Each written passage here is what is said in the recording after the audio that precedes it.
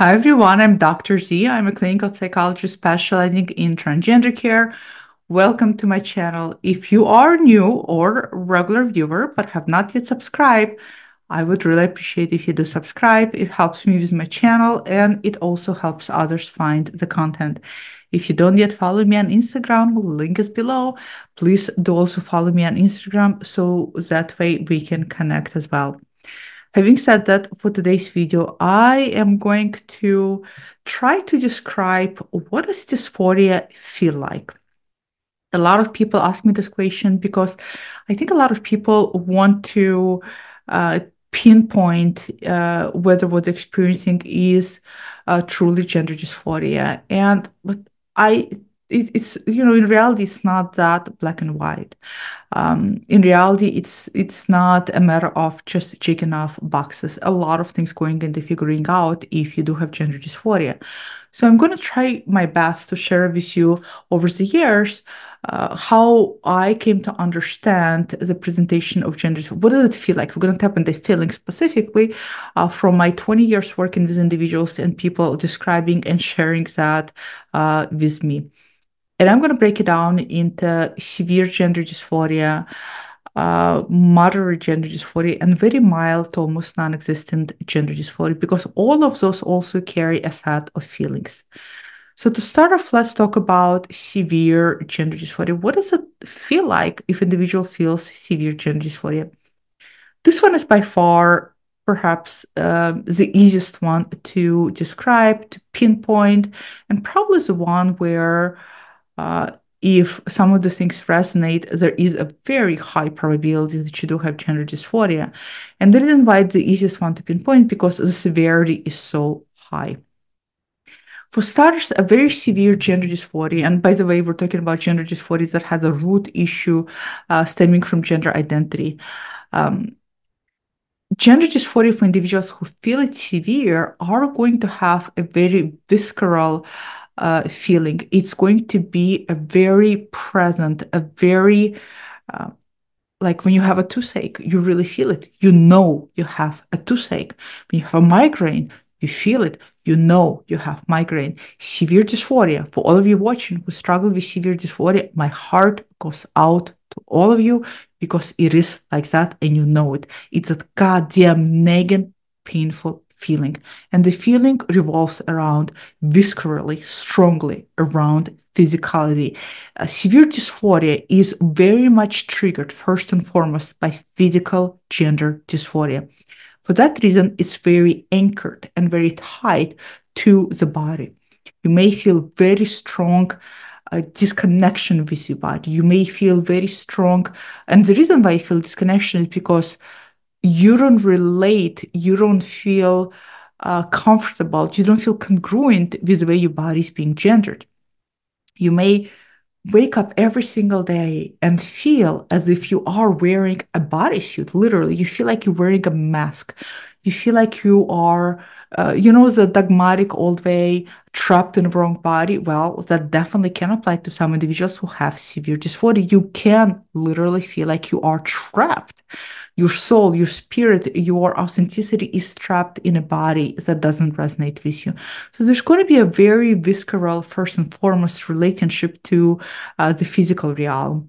It may be not an overall whole body. It could be an element of physical attributes. It could be that when you look down at your hands give you a very strong gender dysphoria. It could be that when you every time you use the bathroom and you have to see or touch your genitals, that gives you dysphoria. It could be when you speak the voice. It could be when you look at yourself in the mirror. It could be when you look at yourself in the mirror every day you're shaving. It could be when you look at yourself in the mirror every day you're brushing your hair. It's just that strong visceral sense. Like I said, very akin to you have a toothache, you have a migraine, you just know, you feel it, you feel it. The pain, the tension, the incongruency is there. And you just know, you don't know how you know, but deep down, you just know that your gender right now, the gender that you were assigned, is not the gender you're comfortable with. You just feel it. You maybe have felt it all of your life. You maybe have always felt like sense of not belonging, but there is this very strong presence. People who have severe gender dysphoria seldom, in my experience, actually wonder, is this gender dysphoria? They just kind of know. Like I said, akin to toothache. You can't disregard it. You can't dismiss it. Your mind can just say, maybe you're making this up. It's very difficult for you to find rationalizations, justifications around it. Just like if you have a toothache, it's very hard to start telling yourself you're delusional. It's really not pain that you feel. It's your tooth is not really aching. You're imagining this. Same thing with severe dysphoria. It's very, very present. Um, I see severe gender dysphoria much more rare. I see moderate gender dysphoria and mild much more common. And I think part of the reason why it's less rare is because today we have so many things that can help in some shape or form, at least ease up the tension of it. And I think that helps tremendously. But the feelings, the first feeling of the first one, the severe one, it's very difficult to disregard, very difficult. I have yet to see a client that is in denial of the severity being so severe. I have yet to see a client that comes to me and describes severe gender dysphoria and yet completely unaware that it is gender dysphoria. Like I said, most of you who are, and my heart does go to all of you because it is so, so painful. Um, are going to be very aware of it. This is why, for individuals who struggle with severe gender dysphoria, it is so frustrating, very frustrating, when you see individuals who are struggling with much milder, almost non-existent gender dysphoria, and who don't step into gender affirming treatments, who maybe just, feel like they can gender bend now and then, which might feel very frustrating because you have no way of understanding that. For you, it's either you do something about it or you don't.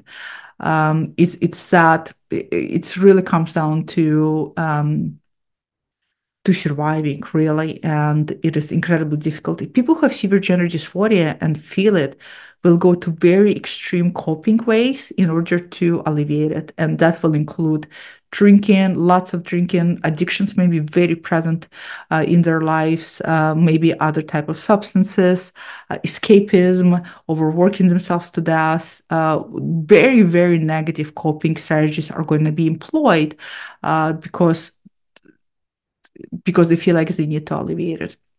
So that's a severe one. So again, severe one is it's you cannot not know. It's so present in your life. The second one, the moderate one, is now stepping in the territory where if you feel moderate level of gender dysphoria, that's the one where people still think maybe something else is going. That's the one that is a little bit more, I would say, foggier, right? A little bit more, maybe you feel like something is aching, but it's not exactly toothache and it's not really exactly a migraine, but something is off. The best way that people tend to describe it is this feeling of you internally starting to pick up and feel that something is really off. You're starting to pick up that this is not just um, an interest. It's not just maybe if you engage in feminizing or masculinizing, it's not just something that you're gender bending here. You're starting to feel that it goes beyond gender bending. And one of the reasons why you're starting to feel that it goes beyond gender bending is because of people who are in a moderate gender dysphoria camp, gender dysphoria tends to fluctuate a lot. The severe gender dysphoria camp tends to be, it's almost like ongoing pain of gender dysphoria, right? And only when you slip into very negative coping, it may temporarily quieten down. The moderate gender dysphoria is something that spikes up and goes away. It's the one that fluctuates the most. The reason why it fluctuates the most is a multitude of reasons. One of the primary reasons is because there's still a lot of unawareness going on, but also because perhaps you are doing a lot of coping and maybe even a lot of healthy coping to cope with gender dysphoria. And as a result, It's it spikes up and down, and it's not always like a flat line, right?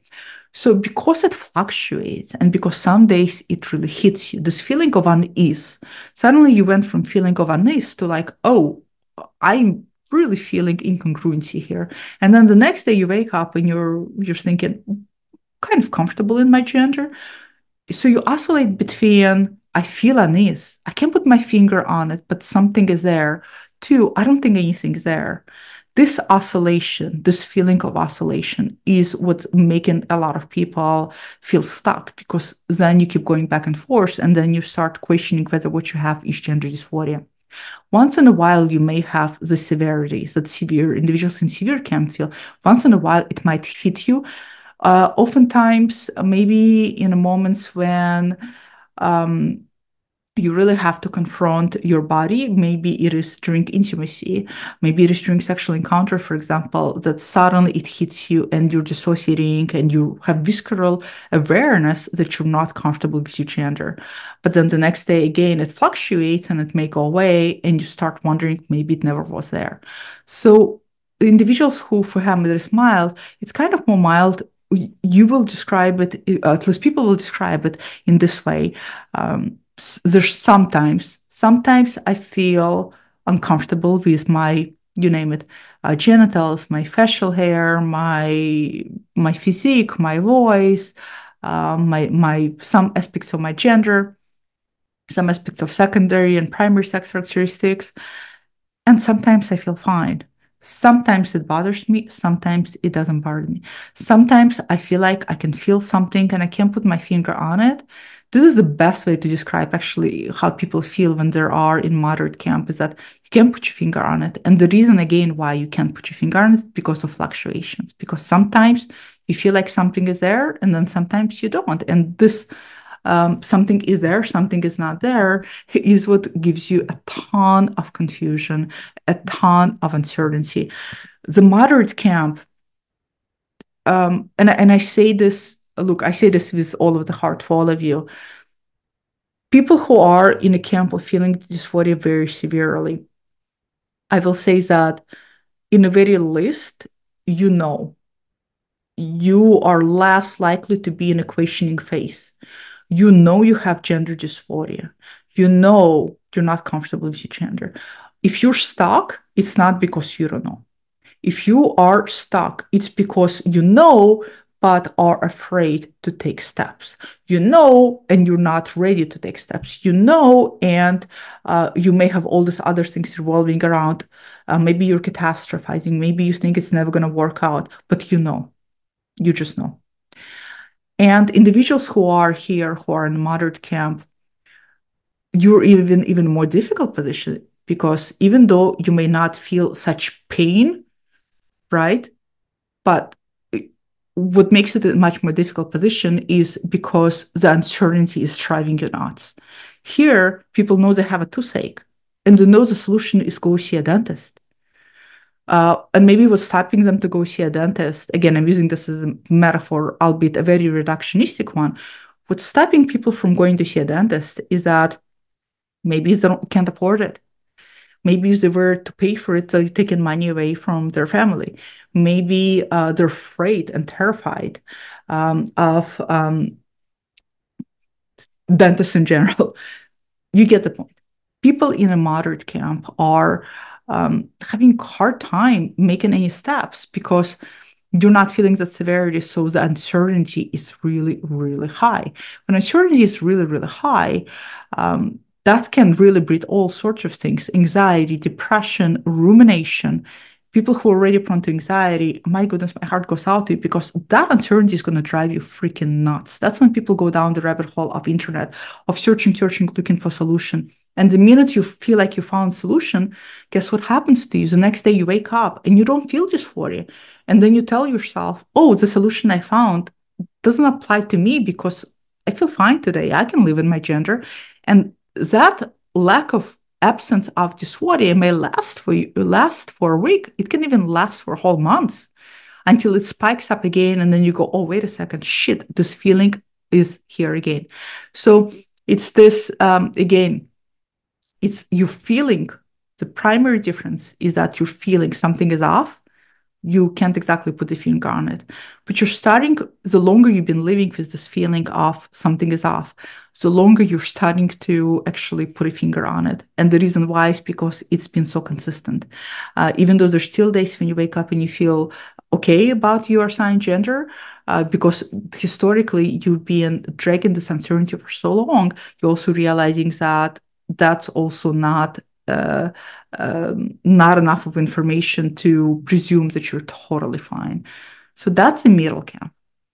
The last camp is probably the most challenging one to clarify for people that they have gender dysphoria, and the most challenging one for clinicians to to um, to figure out what's going on. And that's the camp of very mild to non-existent gender dysphoria.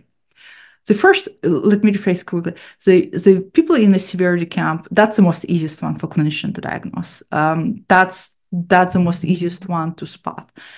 The people who are in the middle camp, it for some clinicians who are not very experienced, it still can be tricky, and then they can take you down the rabbit hole of wasting also your time, because now they're themselves, because they're not trained well enough, they're dancing around with you through this fluctuations, and they're dancing, they get colluded and enmeshed with your uncertainty, and they become uncertain about your experience as well. The last camp is the most challenging one. And I spoke about it in a video. I don't remember the name of it. I just spoke about it recently. That's a camp where most likely, if you feel mild to neutral, neutral meaning this, your narrative, you feeling about gender dysphoria, and it is gender dysphoria, but people just don't call it gender dysphoria because they expect it to be severe. The narrative is often goes along the lines of, I don't I don't love my assigned gender. I don't hate my assigned gender. I don't love my physical body, but I also don't hate it. I feel neutral about it. So there's going to be this element of neutrality about it. At the same time, people also feel in this neutrality camps that something is off.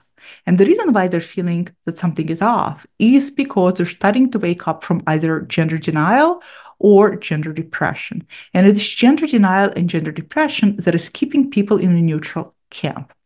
It's very hard to impossible, in my experience, for gender denial and depression to keep people with severe gender dysphoria in denial or in depression, because again, it's very visceral. They feel it almost daily.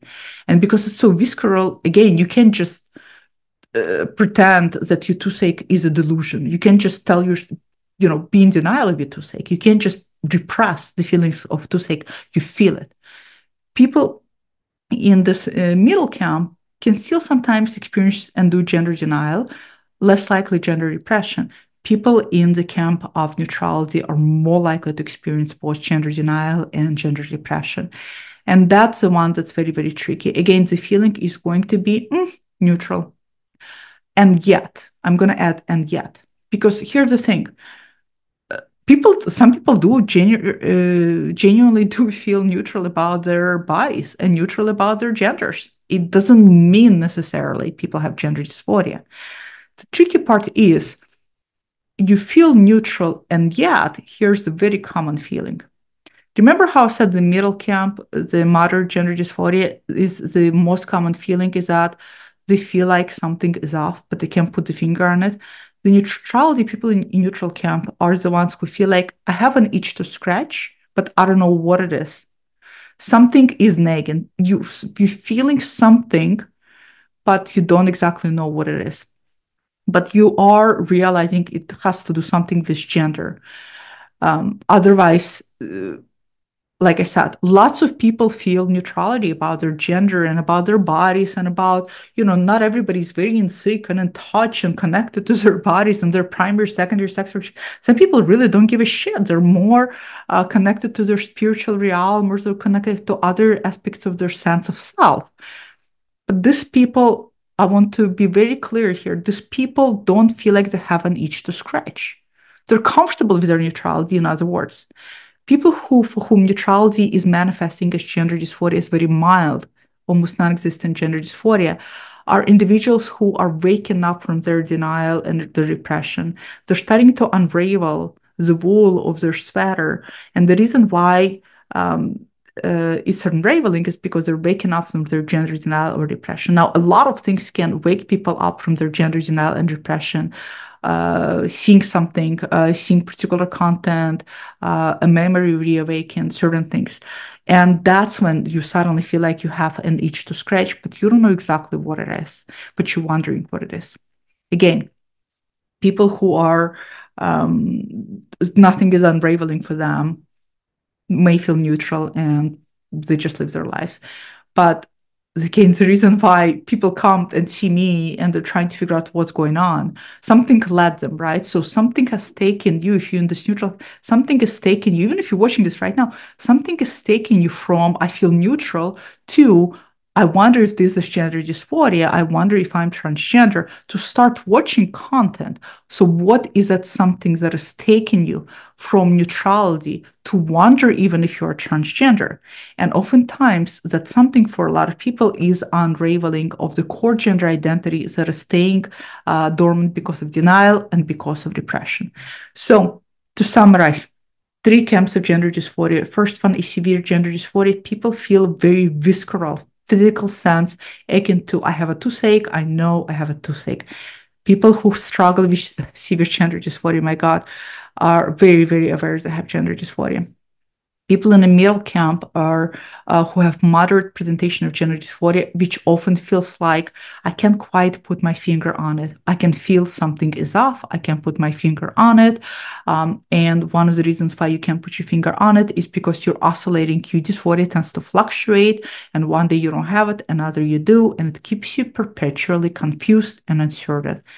People who are in a neutral, mild camp, your narrative is most likely going to be I feel neutral about my body. I don't hate it. I don't love it. I feel neutral. But something is starting to unravel that is starting to make you question aspects and your relationship to your gender. And oftentimes, people who experience a lot of denial and depression are going to be in this camp. So this is what oftentimes how gender dysphoria feels. And within those little snippets that I just gave you, there's going to be even more individualized narrative and stories of how it's going to feel particularly to you because you are your own unique individual. You have your own set of experience. You have your own set of coping style. You have your own set of coping support systems surrounding you. For that reason, somebody who is very severe, it could be so severe where you're going to tell me that I can't even get out of bed. Somebody else with severe is going to tell me I can't get out of bed and I can also go to work. But when I come home, I have to crumble down. I have to have 5 glasses of red wine just to pull myself back together. So the narratives around the feelings are going to be then person centric to all of you. Comment below, let me know which one do you feel like you're falling into. How you feeling it, how you experiencing it, how you coping. Comment below, let me know, and I will see you all next time. Goodbye.